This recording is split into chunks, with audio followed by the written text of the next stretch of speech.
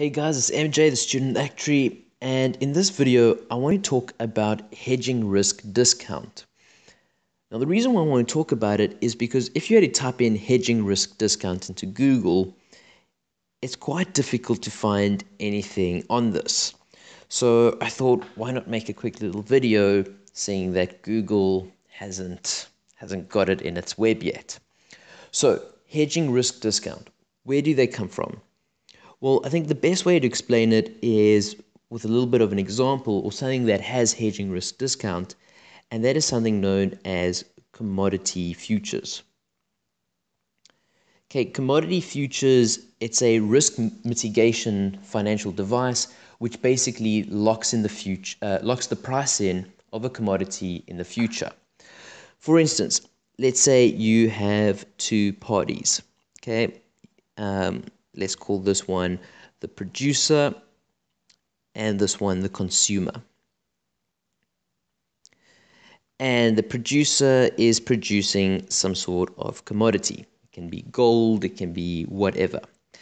And they need to sell out in the future. So they only want to buy the product, let's say tomorrow, okay?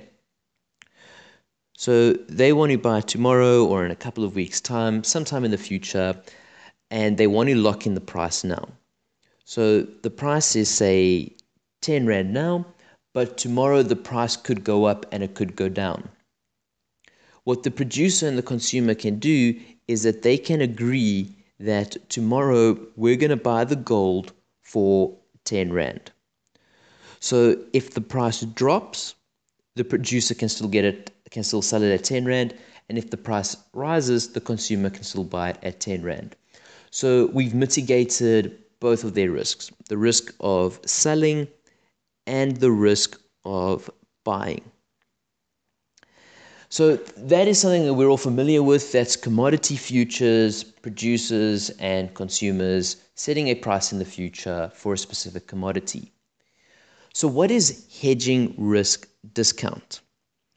Well, apparently, and I'm saying this apparently because there's not a lot of theory around this hedging risk discount. This is kind of like a new thing, and we've seen that like it's not really well documented on Google or Investopedia, is that apparently the consumer, so this guy over here, is regarded as less willing to commit to a future purchase than the seller. Then this results in a hedging risk discount that is built into the future price. So what this means is that this guy, the deal to him, or this risk of buying, is less than the risk of selling. So let's actually draw that out. So the risk of selling is greater than the risk of buying. Now, why is that the case? Why is the risk of selling a bigger risk than the risk of buying? Well, it's because who has the gold? The producer has the gold, and they've already, put the costs in retrieving the gold. So they've already, they've got these sunk costs. They already have paid their expenses. They've paid their miners. Everything's already been paid, and now they have this gold that they need to sell in order to help them out with their liquidity position. So that's another key thing, is the liquidity position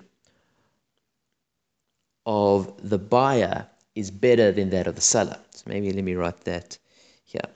So liquidity of seller is less than the liquidity of the buyer. And so what this does is it gives the consumer a bit of an advantage in this deal that is supposed to be, this risk mitigation of trading buying risk for selling risk, and they offset each other.